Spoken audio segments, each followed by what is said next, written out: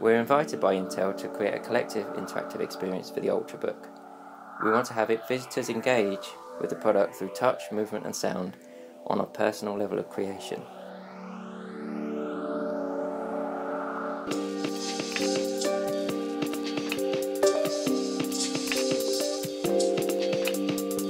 People come in and they create something. The touch side of things was really important, just to let you do a really simple interaction, like just moving your finger across the screen and then having that create this rather complicated shape. So that obviously drove the creation process. Our concept was to create this living world that would sort of be displayed on this large screen, and we would use the Ultrabooks to act as a tool to create different types of designs and creatures to exist in that world.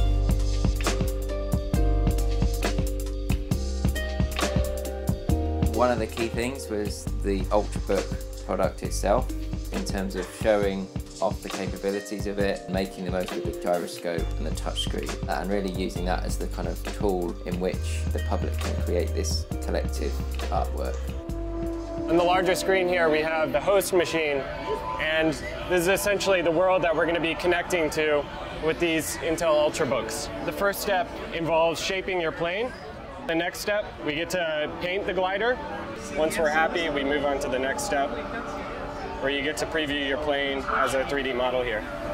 Now the final step, when I hit the next button, it's going to show up on the larger screen here, and that's our creation. Now once you've launched, you go into a point of view mode. So you're essentially riding in the cockpit of the plane you've just created. And if you tilt the device from left to right, up and down, you get a variety of different angles on the creation you've just made. There's a few aspects of this project which make a typical University of Everything project. One is it's kind of furthering our line of inquiry into how you can bring life and anthropomorphism to inanimate objects. So how you can create this graphic shape and suddenly bring it to life by having its wings flap and have it fly around the screen. Another is exploring the tension between giving a user freedom to create things, but it's still being guided by aesthetic parameters which we have defined in the first place. So that's our input as artists. The end result is by the public. The idea of these gliders and the simple process of folding a piece of paper in half to create a wing, we saw that as representing many different things. You can see it as a leaf, you can see it as a butterfly, you can see it as an aeroplane. So it can be interpreted in many different ways according to who is creating it. And once you launch it onto the main screen in the space, then it truly is left the nest and it's released into the wild.